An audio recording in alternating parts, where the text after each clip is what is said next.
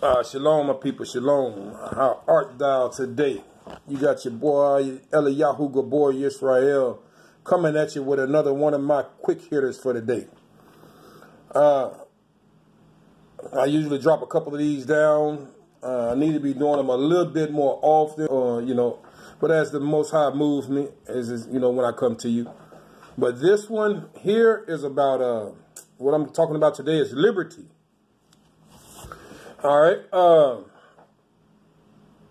I looked at that word liberty. I went through the Bible to look it up. I should have had my computer up right now, but I went through the scriptures to look up that word.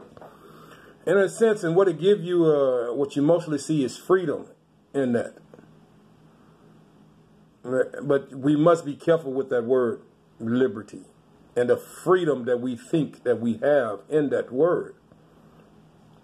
We see Paul talked about liberty. We see Hamashiach, which is Christ. We see Christ talked about liberty. We see all of that. But do we go into the etymology of the word or go into the definitions of the word and go into the context in which that word is being used and see what that word means? A lot of times we see that ourselves having liberty or having freedom, or it also means broad or wide. Like you can do as you will or do whatever you want. But we know that's not right.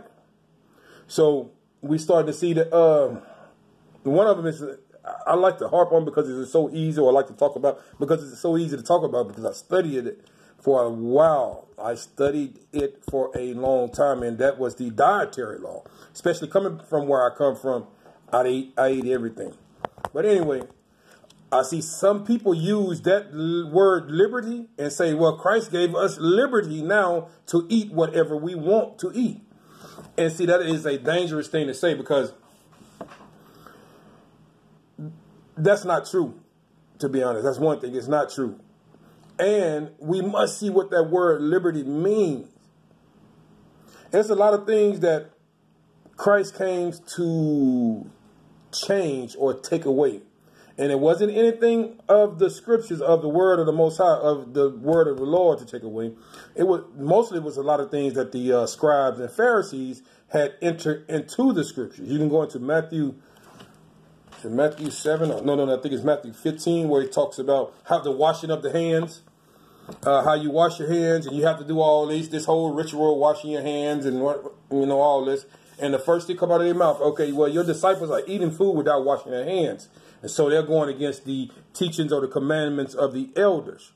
But Christ hit them right back and said, well, look, you're going against the commandments of the Most High.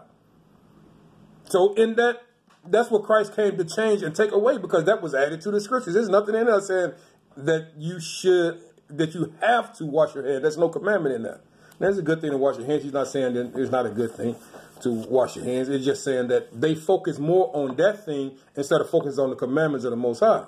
They said, okay, we can do this since we got this set up. All we have to do is pray over our food and it'll be okay. That's not what the Most High said. That's not what Christ said. I'm not going to turn this into a dietary law, but it is easy to focus on the dietary law because they'll say you have liberty to eat what you want to now. He had made all things clean. No, he didn't.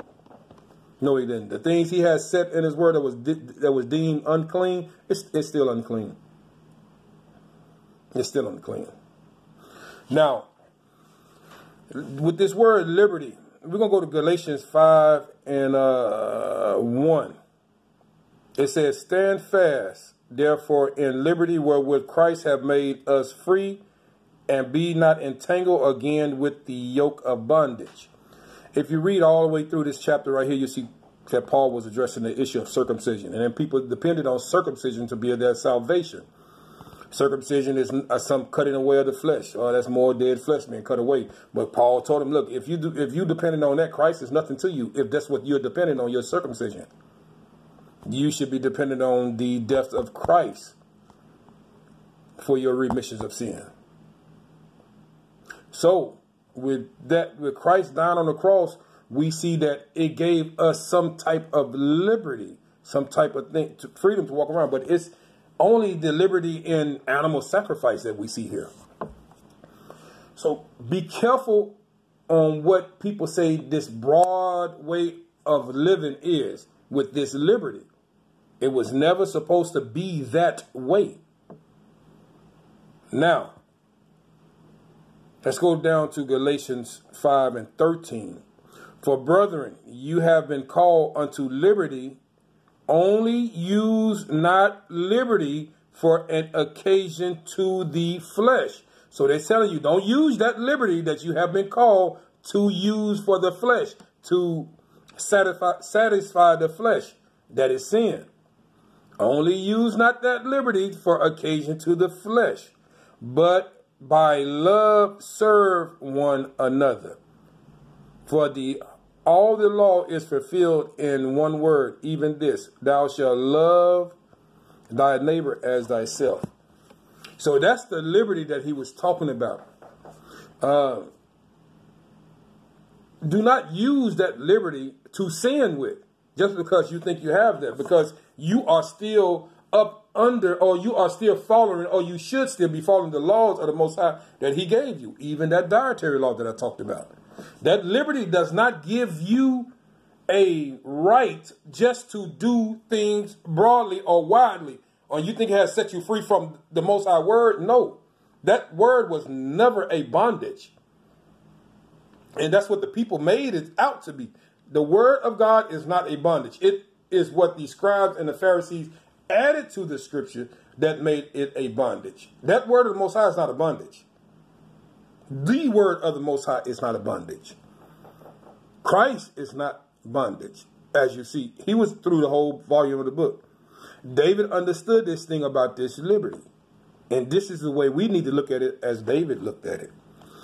Sometimes we look at things and think that Paul changed something which he had no right to, if that's what you're thinking, but Paul did not change it. We come in and say that Christ changed things, which he also said he only do what his Father say. His Father is the Most High the Most High God, and he changed not, so he wasn't going to change anything. Christ is the same yesterday, today, and forever, so he wasn't going to change anything. So why do you think this liberty that you have is for you to do whatever you want? It's not that. It's not that. And that's why we are in a sinful state of mind today. That's why we're in a sinful state of mind. That's why we act the way we act right now. That's why we do the things we do. That's why we treat people the way we treat them right now, and which is not good. Paul just said, love one another. That's that liberty. In your liberty, love one another. In that liberty. So you have the liberty to hate now. The Bible in the Old Testament, it said to love one another, to love your neighbor as yourself, to love the Most High God. You have a liberty to search, find another God. You have a liberty to not to worship him on a certain day that he said worship on. They worship him, and then people love coming. I have the liberty to worship him every day. They did also. But he also commanded them to worship him on a certain day. You pick that day as being Sunday. Because that's what the Catholic Church had done. Told you to pick. That's not it. But anyway, let's look at it as like David looked at it. Let's go to Psalms 119 and 45. David said, this is Psalm chapter 119, verse 45. This is the Va precepts. David said, and I will walk at liberty, for I seek thy precepts. Go in there and figure out what that word precepts means. Even in his daily walk, even he walked in liberty, even the way he walked in his freedom, in his broad walk that you may think. Now, he's not looking to do his own thing. He's still seeking the word of the Most High. He said, as I walk at liberty, I seek your law. I seek your commandments. I seek your precepts. Once we get that understanding what that liberty means, what's the meaning of that liberty, we will fall right in a righteous place with the Most High and Christ. We have that freedom. We have that liberty to do as we want. That's what we think. But his law keep us from going over. What is sin? Transgression of the law. So you don't have liberty to transgress the law. Remember that. It's no liberty to transgress the Most High law or to break the Most High laws. There's no liberty in that.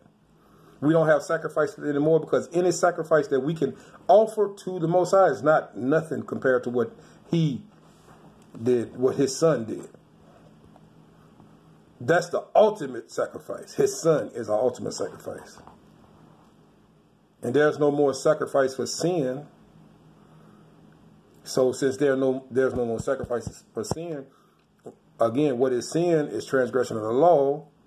So we must be following the law, so we won't have to try to sacrifice anything for it. All we got to do is go to the Most High and repent. Go to, in the name of his only begotten son, that was our ultimate sacrifice. Repent. And that means to turn away, not to do that, and not to do that again. That's our liberty. Well, that's it. That's one of my quick hitters. That's what I have to say on this one today. Go into it. Check out that word liberty. Go into the Old Testament. Check out some things of the word liberty. See if you get some quick understanding about it. Get some, and then it can lead you into a deep, in-depth study of it. Liberty doesn't mean just to do what you want. This is Eliyahu Gabor Yisrael. All praise and glory go to the Most High Yah. Again, quick hitters. I'm out.